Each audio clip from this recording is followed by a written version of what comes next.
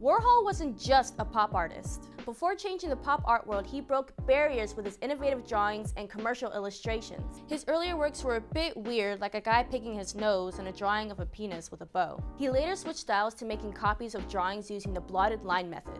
Later, he became a commercial illustrator for big brands like Christian Dior and Louis Vuitton. He took things to the next level by creating huge paintings with his screen printing technique, which allowed him to create his most popular work that he's known for today. Even though his earlier work was simple, you can still see his strength shine through his most popular work.